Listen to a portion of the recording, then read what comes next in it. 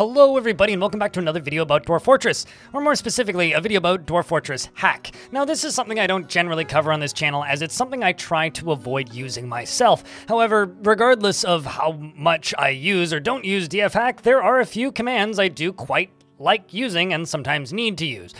But before we dive into the video itself, I want to talk a little bit about what DFHack is. DFHack is a piece of software that runs concurrently with Dwarf Fortress. It can be downloaded on Steam if you're using the Steam version, or separately if you're using the itch.io version.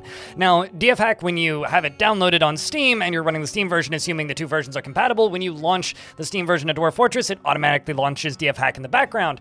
If you hit tilde on the keyboard, it pops up this lovely screen. This lovely screen here gives you a full list of commands, and these commands can be tweaked and messed with to your heart's desire.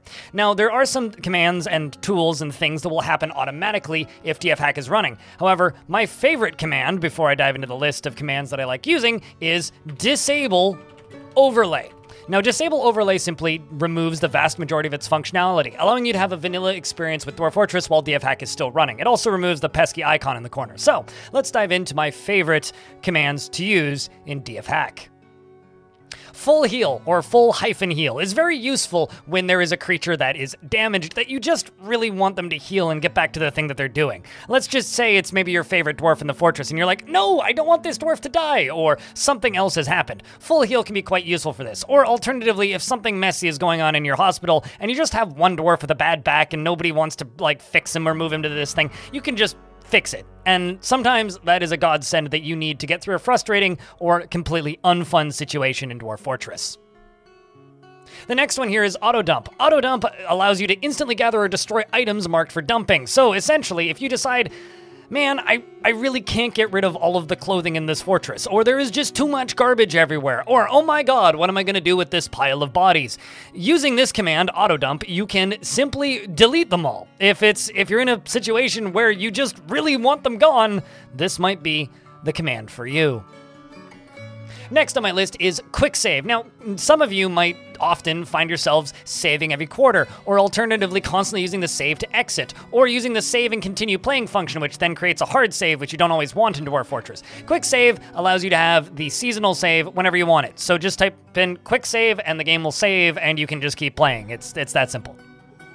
Next on my list is clean. So clean allows you to clean everything. There's several variations of clean, such as spot clean, clean own, clean const, and cleaners, but clean is just very useful because it allows you to simply clean a lot of gunk out of the area. Say there's a lot of blood or a lot of dirt or a lot of mud everywhere. This is a very quick way to get rid of things. And if you use spot clean, it only cleans what's under your mouse, which is also very helpful. So say you suddenly need an area cleaned, this is the best way to do that. The next one is Fix Civil War. Now, you might wonder, why would I need this? Well, let's just say your faction isn't trading with you, and then you go to the world screen and you select your civilization, and then you see that your home faction is exporting terror. This means that you've ended up in a situation where your own faction is at war with you. This can't be fixed in the game normally. However, with the use of the Fix Civil War command, it'll just be gone, and then dwarves will go back to trading with you as normal. Probably the most egregious bugs that is only fixable with DFHack is the Civil War bug, and this is the easiest way to get rid of it. The next on my list is Exterminate. Now, Exterminate is extremely useful. Let's just say your frame rate has randomly disappeared and you're like, man, what's going on? And then you type in the Exterminate command and press enter and you see there's 280 Ulm men in Cavern 2. Well, that just won't do. The Exterminate command allows you to quickly get rid of a huge group of units at once. If for some reason they are glotting up your FPS and you just can't be asked to go in there and kill them, I am quite guilty, I guess, of using Exterminate to fix frame rate in the past in my fortresses, and Exterminate is a particularly useful one. Use it sparingly as it is very much just straight up cheating, but can be very helpful at times.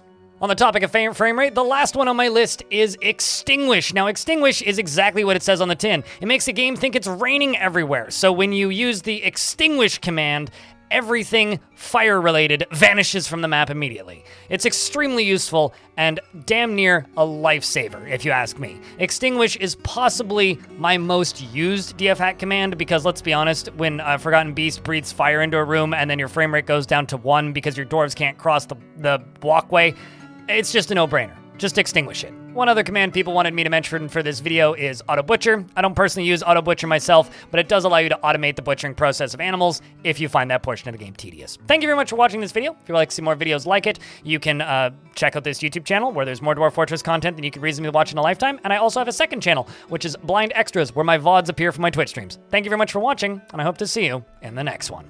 And of course, if you have a favorite DFHack command, leave it down beneath this video. And if you really want to help this video, slap a like on it. It hurts me inside to say that.